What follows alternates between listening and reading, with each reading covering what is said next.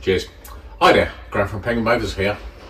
I was going to pluck a little video out of thin air because it's about an engine I'm going to run up, and I thought I'd just show you the difference between two exhaust manifolds on the same engine. And then I thought, that's not very interesting, just one short, you know, this is that exhaust, that was that exhaust. So I thought, I'll better do a little bit of an intro to the engine.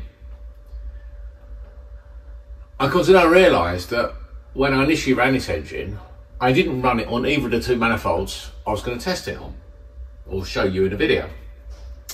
I ran it on this. This is a small bore Sportex, 38 and 45mm, but equally it could be a Yansbed, it could be an Ashley, because the small bore stuff is all the same manifold. Now, this is kind of most people's first stage of tune. But I get a lot of questions about, oh, well, you know, oh, I've got this head, this cam, whatever else.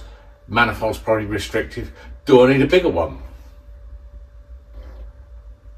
And that's my question to you guys now. So what I want you to do is leave a comment at which point you think this manifold will bottle up power. You know, so will power run it or brick? Well, 150 horsepower. So 150 horsepower, do you need a bigger manifold? Is it 155? Is it 160? Would this manifold make 170 or maybe even 180 horsepower? So tell me what you think. Leave a comment, because we like comments. And then we'll show you what this manifold actually did. So before we can do a test, we need an engine. And it wasn't this one we used, but this is just what's sitting on the dyno. And what I was doing here, I did a cam test, and I tested a whole bunch of cams. And we were using one of my dyno mules. We were using my 2.1 dyno mule, so that's 2.1 pinto, 93mm pistons, big valve cutouts, steel rods from Burton's, Bestek distributor, race Burton cylinder head, pair of 45s with some big 40mm chokes, and my small bore 421 manifold. And like I say, I tested, I think, 9 different cams over the course of one weekend, so there was a lot of running and we got quite a lot of data. So I'm now going to show you a dyno run of that engine, which incidentally had 11.3 to 1 compression, so not mega compression, on our small bore 421. So cue the video clip and let's see it running.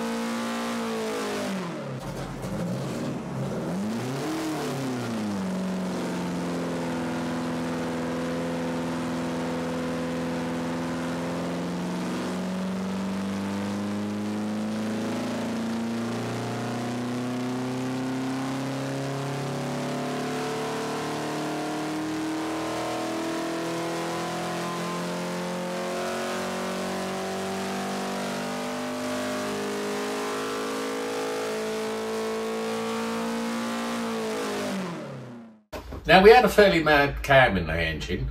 We had a Kent GTS4, which is pretty hairy, although the compression was relatively low for that cam at 11.3. But didn't it do well? We pulled 190 brake horsepower and 160 pound-foot torque on that small bore manifold.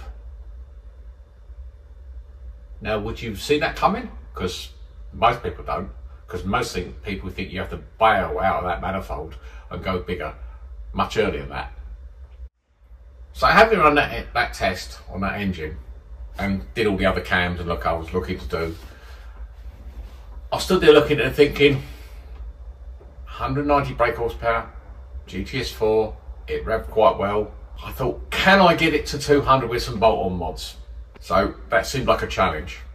So at that point, we decided to throw something at it, and I put a Simpson manifold on it. Beautiful manifold, lovely looking. This is a Simpson one with a 2 1/4 inch exit. And no way did I think that that Simpson manifold on its own would have pushed us past 200 brake horsepower. So at the same time, I did a carburetor swap. And off came the 45s, and on went a pair of 48s, which at the time had 42mm chokes in them, so plenty of airflow. Cue another dyno run, this time the same GTS4 cam, Bestek distributor, 11.3:1 compression, Burton race head, but this time the 48 Webers and a Simpson.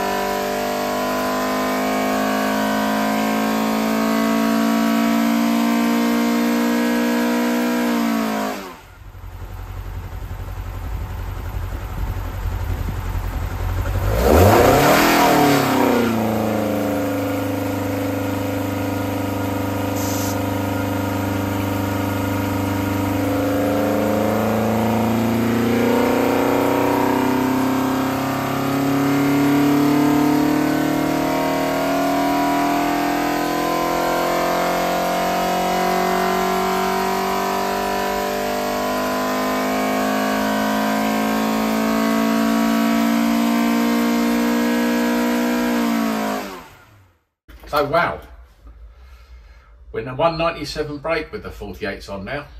That is tantalising close to 200 horsepower. So, you know, bear in mind we picked up 7 horsepower with bigger carbs and the switch to the bigger exhaust. 7 horsepower is good, but you think we did big carbs and exhaust, so the exhaust couldn't have been holding it back that much. What to do next? Because now I'm thinking I want to see 200 from this, I want to see 200 from this. And I was also curious to see what made the difference. Was it the carbs? Was it exhaust? It was probably a bit of both. But I figured if the engine still would have liked a bit more induction, we could go with bigger carbs. And as it happened, at the same time, I had a pair of 50's here belonging to another client, and he wanted me to run them to see if they were good and working. So we bolted the 50's on with the Simpson exhaust and ran it again.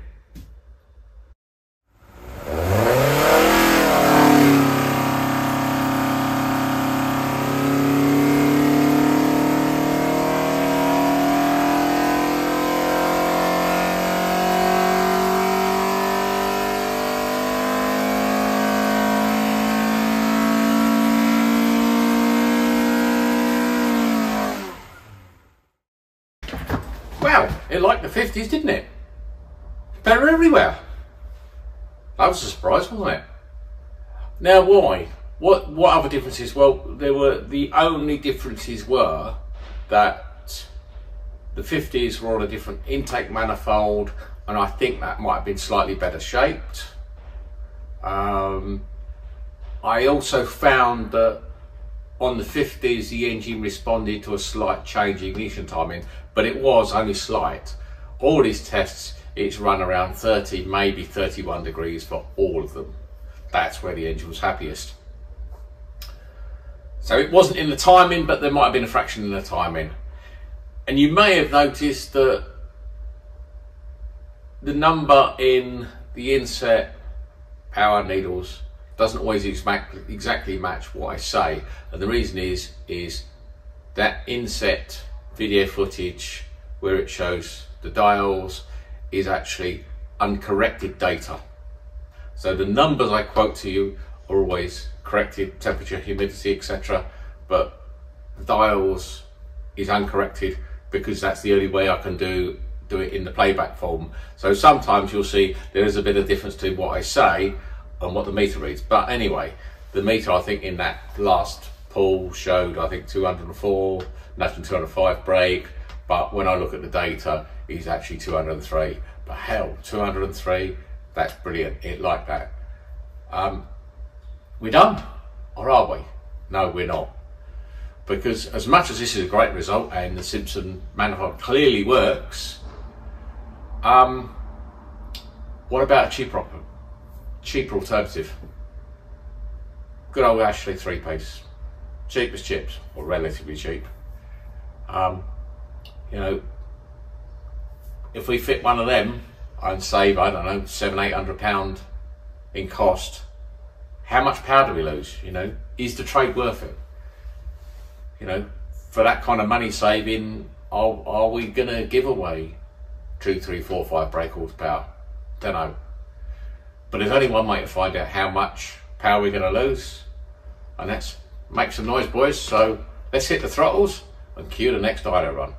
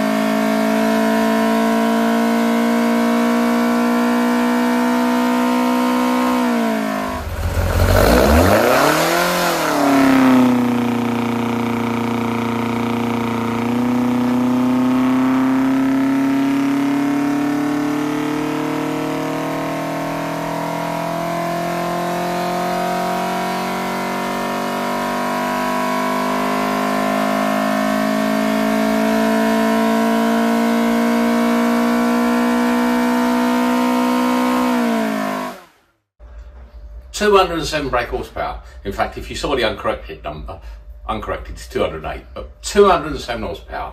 So it's up on Simpson, or is it?